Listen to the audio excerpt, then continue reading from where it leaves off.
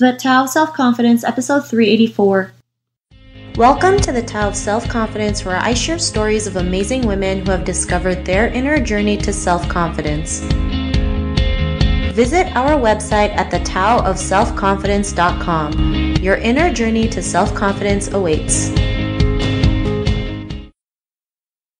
Well, hello friend. Welcome to the Tao of Self-Confidence, where I share stories of amazing women who have discovered their inner journey to self-confidence. I'm your host today, Sheena Yap Chan, and today I have a great lady on the show today. She is a beauty and fashion blogger, and I'm just really excited to have her on and share her story with us today. So without further ado, I'm going to introduce you to Nicole Syjuco. Nicole, how are you today? Maybe you can fill in a little bit more about yourself to our listeners. I'm good. Thank you so much for having me here, Sheena. So like I said, I'm Nicole Syjuco. I am a beauty and fashion blogger from the Philippines. So yes, I am based here in the Philippines, but I usually do travel sometimes, to take pictures and to show my fashion choices all over the world. Awesome. Well, thanks for sharing that. And Nicole, what's your cultural background? Yes, I'm actually Filipino. I'm also married to another Filipino. I've been here in the Philippines my whole life. I've lived here since forever. I'm married to another Filipino. I have a son. And I've lived here in the Philippines my whole life. And yeah, so the Philippines has been my home for 28 years. Awesome. Well, thanks for sharing that. And what would be your favorite self-confidence quote? Well, that would be love yourself and to accept yourself. Thanks for sharing that. And what would be your definition of self-confidence? For me, my definition of self-confidence is basically just accepting yourself and loving what you have, and being comfortable in yourself, being comfortable in your own skin, whatever that may be, whatever enhancements you may have done or gone through, as long as you love yourself and accept yourself. Thanks for sharing that. And, loving and accepting yourself is like the first step to confidence, right? Because if you can't love yourself, how do you expect to love others or accept the same love that you want? So I'm really glad you mentioned that. And what was your life like before your discovery of self-confidence?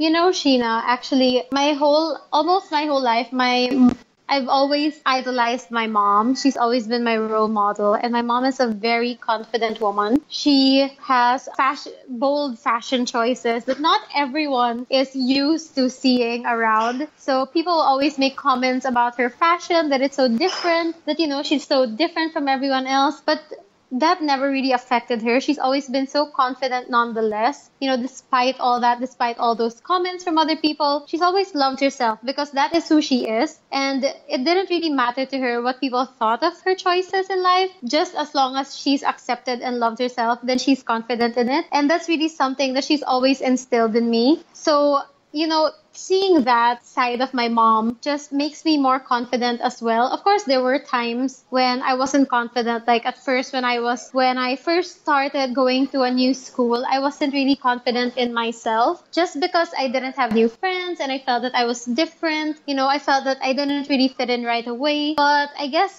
I realized right then and there, this is around when I was high school, that I was different. Like I'm not like anyone else, just like other people are different from me, that we're all different from each other. And I did kind of see that, and I have accepted that and my flaws, and like seeing that I'm so different and just accepting all that and loving it and actually making myself more aware of it. That is actually a big wake up call to me. That's how really I discovered confidence, just seeing my flaws and loving them.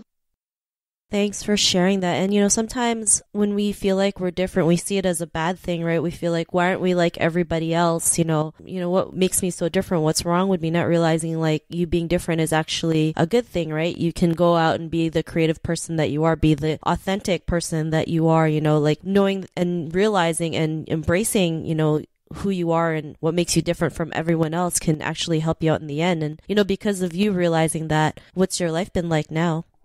Well, I feel that I feel so much lighter. I feel more confident in making decisions, just with my job, with my fashion choices, with like my blog. I feel more confident talking to other people as well. And I feel more confident engaging in conversations. I feel more confident asking questions when when I'm not sure of things. I just feel lighter and more comfortable in my own skin, basically. Thanks for sharing that. And Nicole, if our listeners were listening to your episode and she was in her own journey of self-confidence, what would be that one tip you would give to her?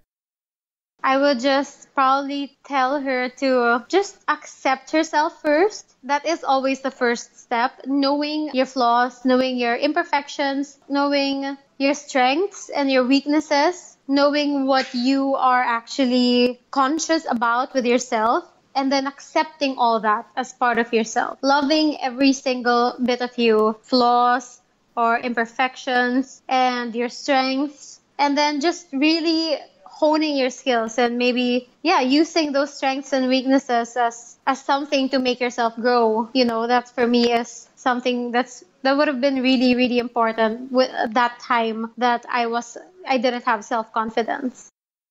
Thanks for sharing those tips. And, I love how you mentioned like loving yourself, including your flaws, because, we tend to always see it as a bad thing, right? Not realizing our flaws makes us beautiful and who we are, and, knowing to embrace it and owning it and just helping us become a better person every single day. So thanks for sharing those tips. And if our listeners wanted to get to know a little bit more about you and what you do or check out your blog, is there any links or social media profiles we can connect with? Yeah, sure. You can actually follow me at Nicole Syjuco on Instagram. That's NicoleSyjuco. And from there, you can just see all the links and links to my website and links to my YouTube videos.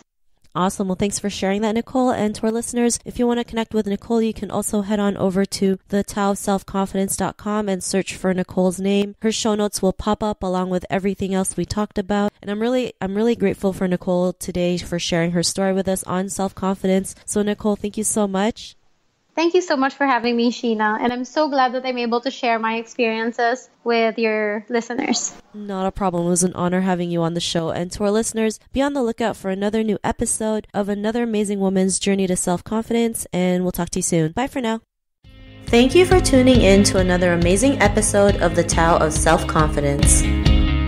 Sign up for our free membership site to get more amazing resources for self-confidence by visiting our website at thetaoofselfconfidence.com. Your inner journey to self-confidence awaits.